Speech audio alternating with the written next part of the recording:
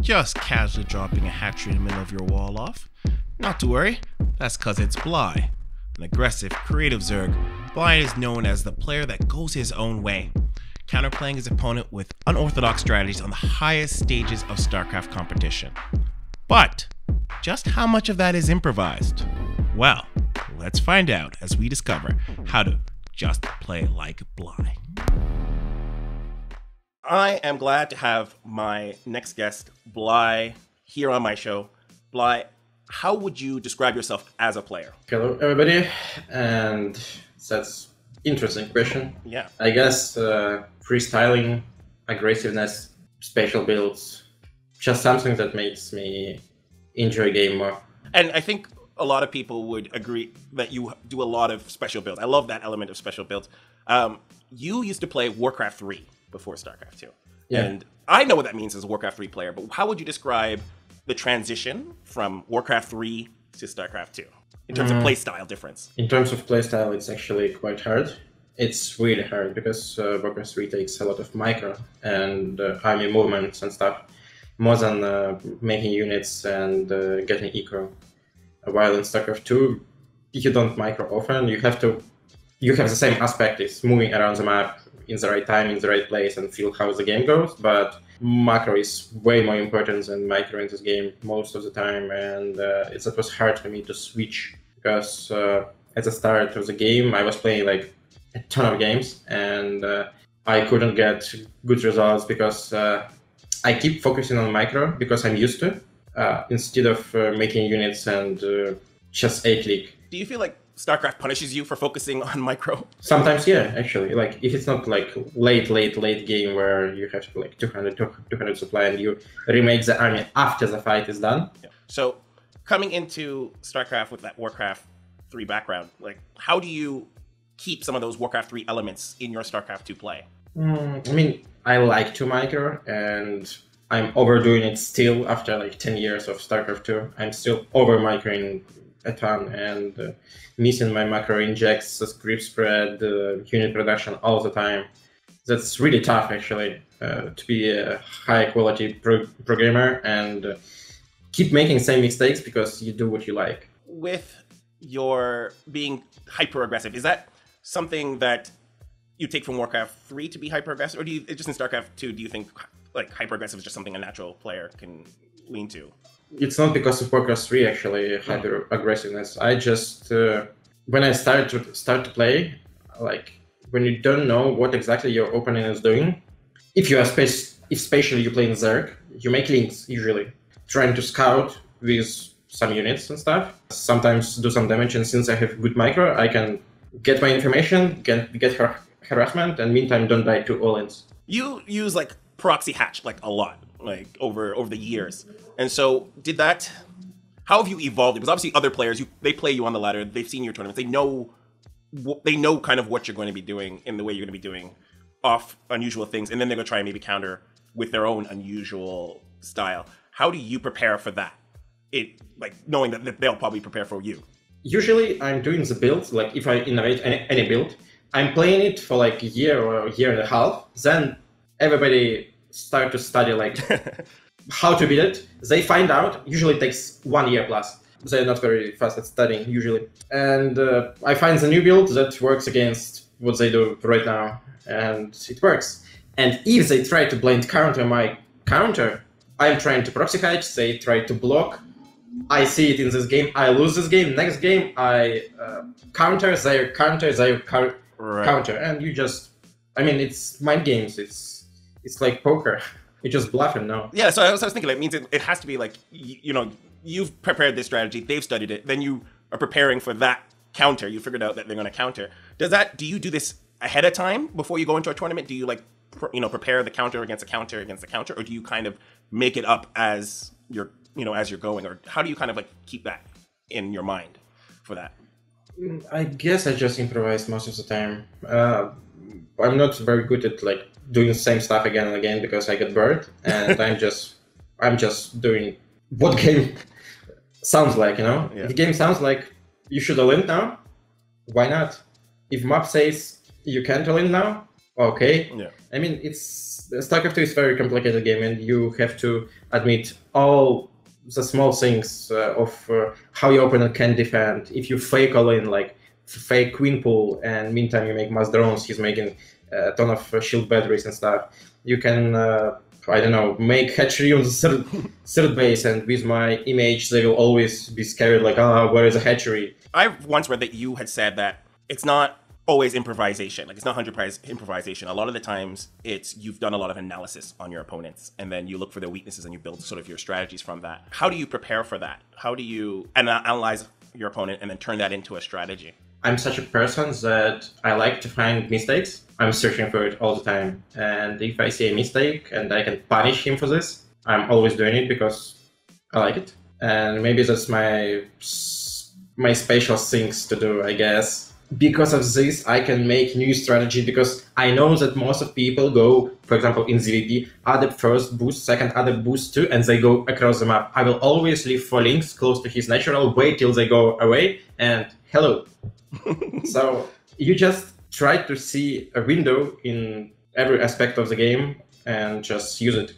Does that mean that do you study a lot of the replays of your opponents, or do you just a lot of replays of the race and then you just assume that people are just going to do the same thing over and over again and you exploit? How do you kind of like get that information?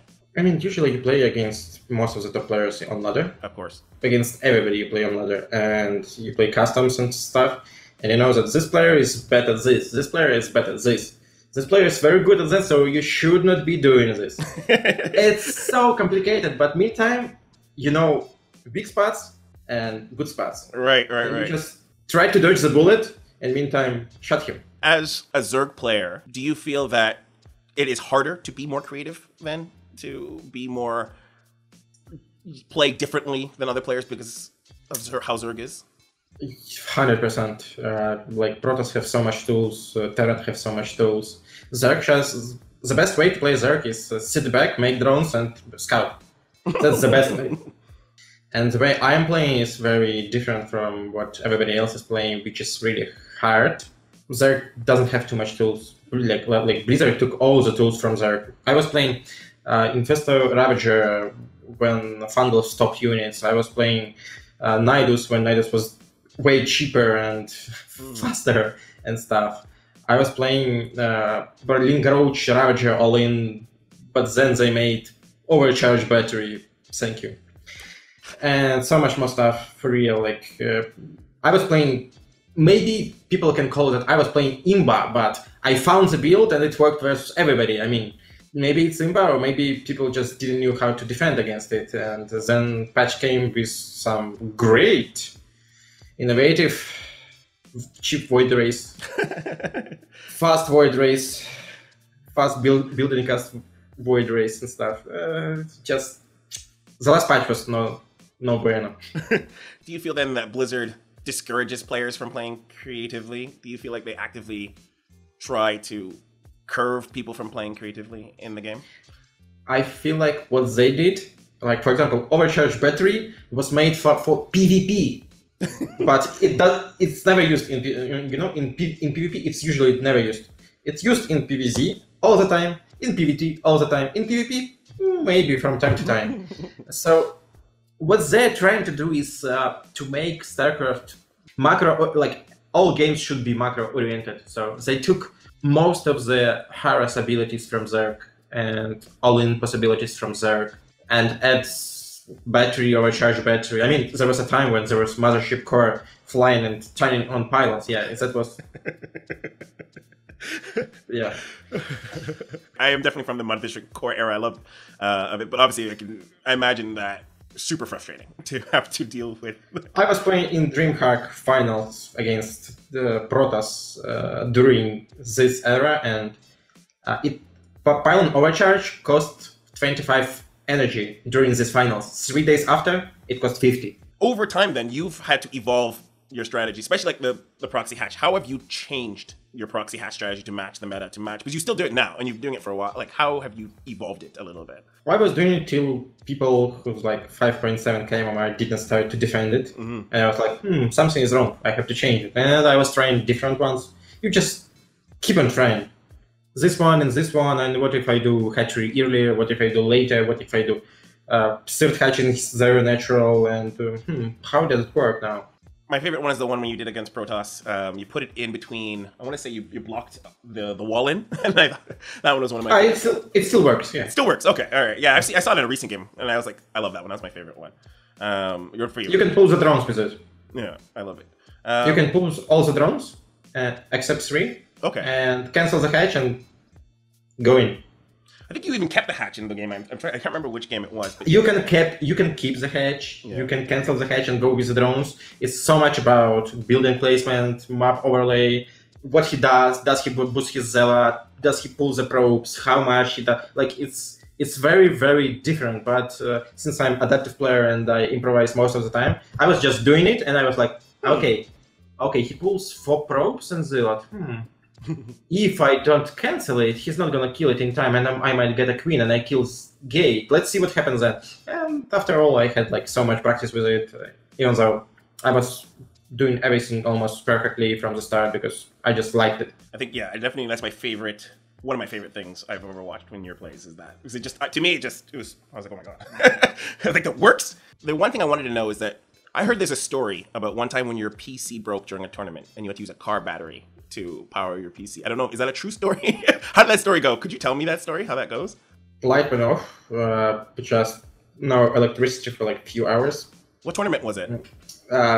Penthouse Party or something like that from Homestarika, from Take TV. Take TV. Okay. I even have a tweet, I think, with the battery and stuff. I asked to wait. I called my dad to bring the battery, and he brought a battery, and it was actually a very strong one. I think 2.5 hours of playing, which was very unusual and good. And I was able to finish the tournament with the battery, which is... I didn't realize you could power a PC up. Like, isn't there a different in terms of current? Like, isn't that like possible your computer could maybe even explode from taking power from a car battery? Why no? If you have adapter and stuff. Oh, you have adapter. Oh, okay. I mean, of course, it's usually they are not capable of doing it. But if you have adapter, I mean, you have to adapt. Well, that's it, right? Do you consider yourself in general a creative, adaptive person? Actually, yeah, creative, adaptive. Very, very adaptive. Not maybe as creative as even adaptive, because I'm just improvised.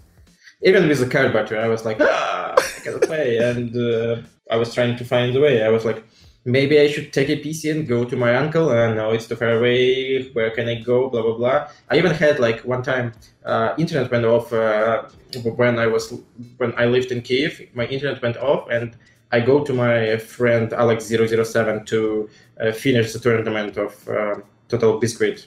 Earlier days of StarCraft, you practiced like 40 hours plus. Do you still practice a lot like that? I always practice. Like even today, I played like 6 hours before our meeting, and I will play again maybe 3-4 hours after. When you practice, do you practice anything specific, or you just practice, whatever? Or do you like, this is what you're working on today, this is what you're gonna work out? Like, I'm curious to know how structured some of your practice might be. Most of the time, you just practice to get better. Yeah.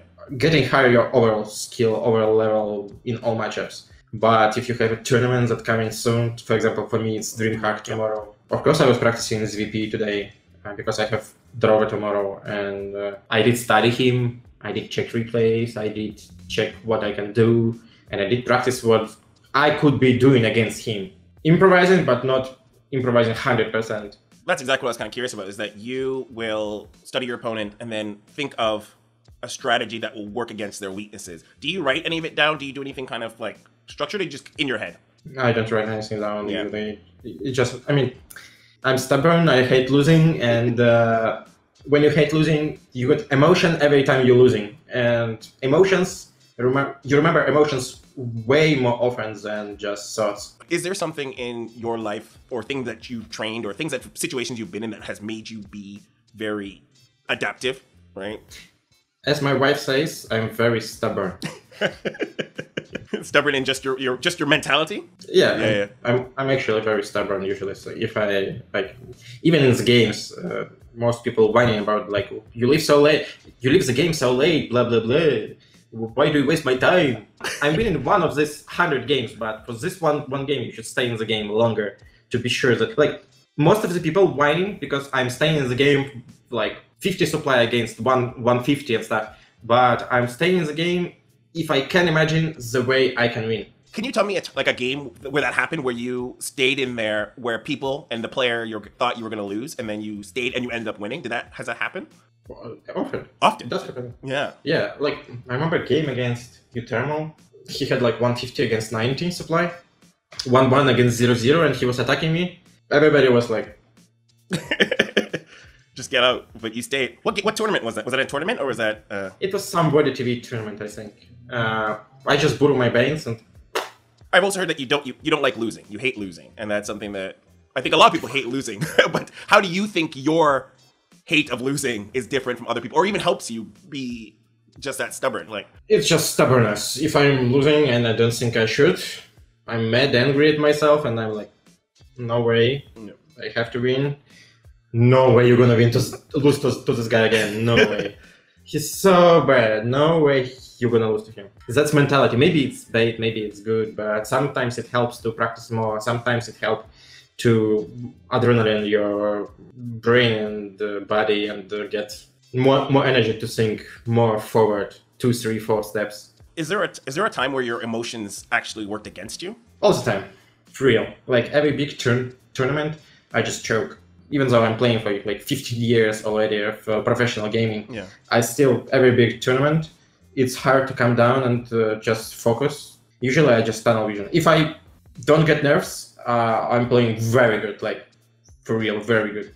Have you, over the years, figured out or implemented anything to kind of counter that, to combat that? Like, do you do anything like... I was trying so much things. Psychologies, meditation, even pills from nerves.